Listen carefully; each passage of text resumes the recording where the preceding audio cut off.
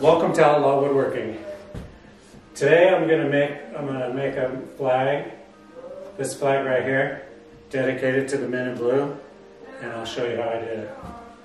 The first thing I do is rip 13.5" by 37" strips. I then separate them, kind of organize them to, the darker ones and lighter ones.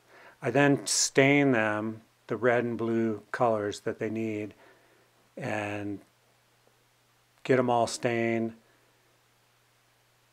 Make sure to stain the ends.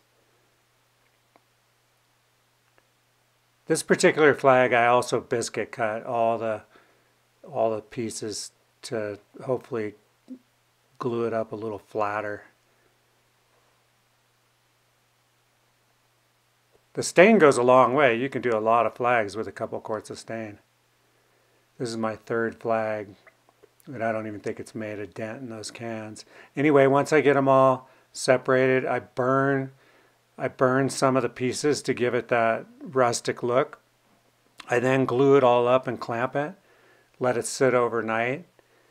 The next day, after it's all glued and dried, and the next day I get out my Dremel carving tool and I start carving out all the stars, which is a little tedious, but it's pretty relaxing. You just go through and you do all the outlines first with a small bit, and then you switch to a bigger bit and then hog out all the centers of them. They come out really nice hand carved like that. I think they turn out actually better than if you were to do it with a computer machine or something. Gives it kind of an authentic look when you do it by hand. The next up, I put 2 layers of epoxy on it. This is liquid clear epoxy. I put 2 bullet holes in this flag just to give it kind of a cool look. I then sand the whole back of it. After I get all the glue sanded off the back, I tape up the sides just to protect the epoxy. And then I spray the whole back of it black, flat black.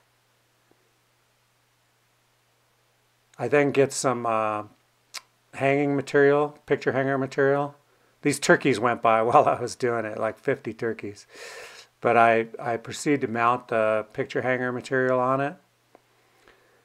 A couple hooks and some wire.